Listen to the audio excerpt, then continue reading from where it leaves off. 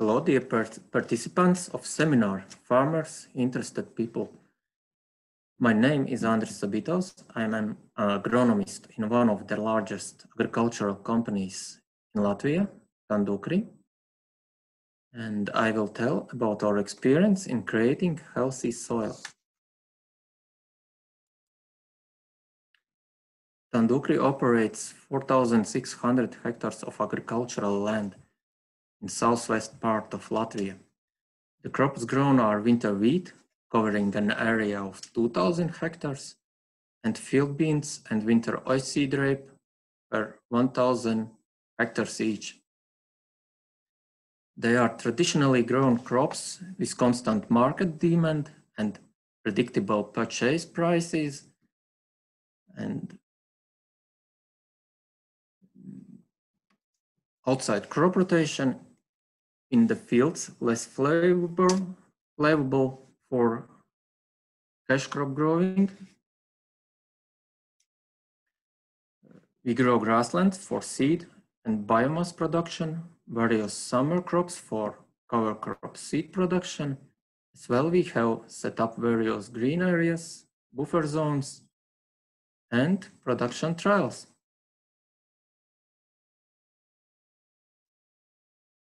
Our crop rotation is as follows. After winter wheat, we sow winter oilseed rape, followed again by winter wheat. After harvesting in the same autumn, we seeding cover crop.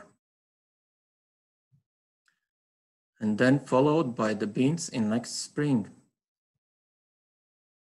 In our opinion, it's a sufficiently balanced between health and profitability crop rotation, but not yet ideal. Still, we continue to look for a suitable complement to crop rotation, which at the same would be a predictable demand for the realization on the market. Ideally, it could be one of the spring crops with the possibility to sow another cover crop in autumn. Here is a list of our healthy soil build-up techniques, each of which I will explain in more detail in the following slides. These are precision farming technologies, replacing mineral fertilizer with organic manure, improving soil microbiological value by composts, minimizing soil disturbance, reducing compaction by introducing CFT, controlled traffic farming, cover crop growing, and always topical crop rotation improvement. Precision agriculture. Today it has become one of the things without which an efficient agricultural holding of this scale would not be possible. The first step in this area we made 10 years ago when we decided to digitalize our soil analysis results, followed by the precise application of fertilizers to each plot. To illustrate these two figures, I show the content phosphorus levels in our fields and how they are changed during 8-year period from low to optimum. We already use another precision agricultural technology, nitrogen sensor, for precise application of nitrogen fertilizers and certain pesticides. And these technologies make it possible to save fertilizers in areas where they are already present in sufficient quantities, while at the same time reducing surface and groundwater pollution. Replacing fertilizers with organic fertilizers has been one of the cornerstones of our fertility for many years. Thus, we bring not only nutrients into the soil, but also additionally organic matter.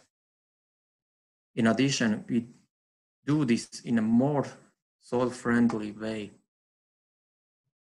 In the beginning, it was chicken manure that we buy from an industrial poultry factory and that we usually incorporated once into corporation before winter oilseed rape. However, with the transition to no-till technologies, we are facing a new challenge: how to apply fertilizer. And as often happens in life, it's in us to formulate a question correctly, and look, the answer is not behind the mountains. We decided to compost the chicken man. When composting, the easily soluble and volatile nutrients in manure are transformed into more stable organic compounds. The ammonium nitrogen content is reduced to a minimum, and there's also unpleasant manure odor. Therefore, shallow incorporation while strip-till seeding is sufficient. We are starting to appreciate more and more the microbiological value of compost and its role in increasing soil fertility. And there are another methods of increasing soil microbiological activities, such as compost teas. For the moment, this idea is being implemented only in experiments, with the goal to understand whether this technology could be applicable in our farm. And this would open up much wider possibilities to use microbiological preparations to increase soil fertility in much larger areas and more often than it's possible with incorporation of compost.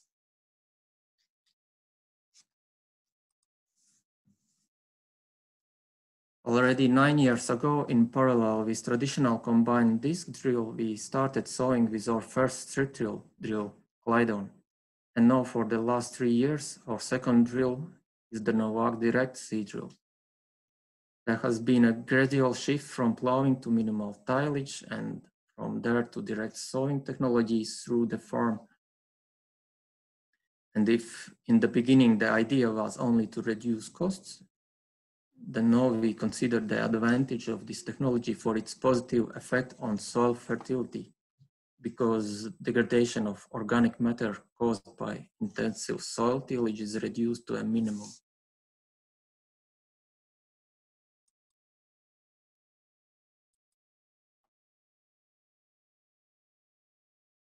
And the next logical step by this technology, which we are only steering for a moment, is to minimize the intensity of machinery travel in the field, while fitting the working weights of the implements and organizing their movement in the field so that they run on the same track during different operations.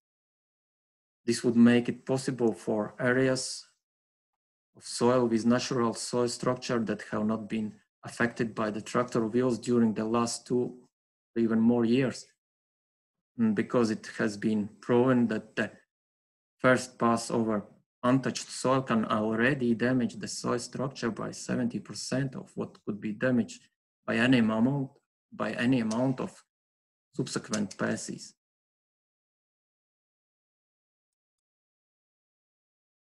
And as we became more and more involved in soil fertility problems, a natural question arises: what else can be done for the soil?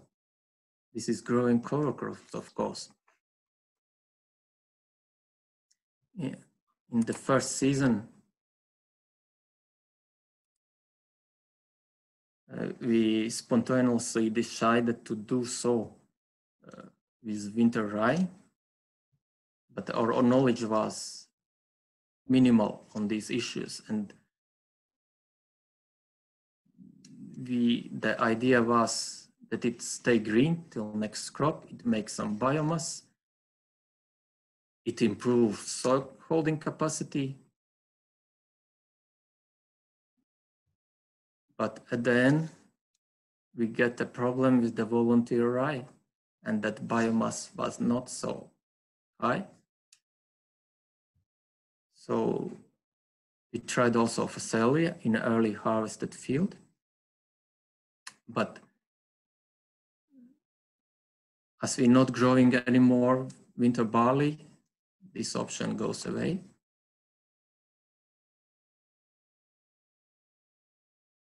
And for next season, we prepared more serious by studying the relevant information from different sources and prepared diverse mixture of the crops, which should freeze in the winter, should be winter killed. But it turned out that annual ryegrass in recent warm winters, however, was not winter killed. And again, we get the problems with volunteers in following winter wheat. And that biomass also was not so high. That was bad alternative for winter rye. And that's why next year we added more serious warm season carbon producers to the mix, who had shown good results in small trial a year ago, like sunflower, maize, celia. But this year, the first frosts came unusually early. And most of our cover crops were terminated permanently. In addition, oats, which had not yet been frozen, were covered in rust, lost their green leaf surface, and as a result, the view was not at all what we wanted to see. And this year's cover crop mixture shows that changes was made to see what changes we made to adapt to little bit later seeding terms, and to, after taking lessons from previous seasons, we increased mine cold climate carbon producer oats. We increased companion for them, vetch, because it's more winter resistant. Not winter resistant, but early frost resistant. And in later seeding terms, we disabled warm climate crops at all. And with this table, I wanted to show how nature itself helps us to learn lessons what we missed. But it's not cheap. Therefore, we should share this information with our experiments. Therefore, we are here. And here you see images of cover crop mixtures of the two last season, which I told about them in previous slide. Here you see the frost killed and disease, how pure is biomass. Even the oats are created ears. That is not quite good coverage. And nearby you see this year's result. Maybe that's better option of our chosen oats variety, maybe a little bit later, maybe more disease resistant.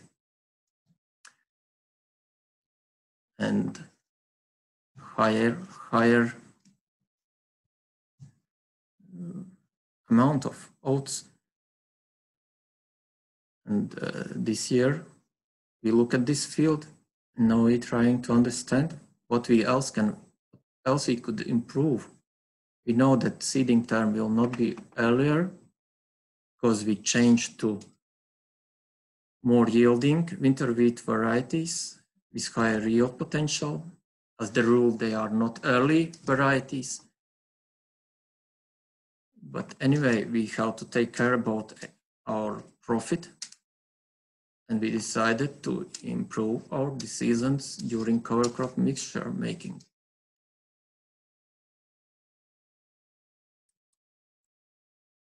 And here is another good example of warm climate crops, what they can do when not early frosts coming. And you see that our case is really specific. We want winter killed crop, we want carbon producer. We don't want that it will be early killed. And maybe another part of Latvia, 200 kilometers north, there is another seeding terms possible, another early frost terms, maybe that reduce options for the farmer to make good cover crop mixture. And opposite, more to south, 200 kilometers, the farmer gets more options to grow corn, sunflower, to produce more what he wants.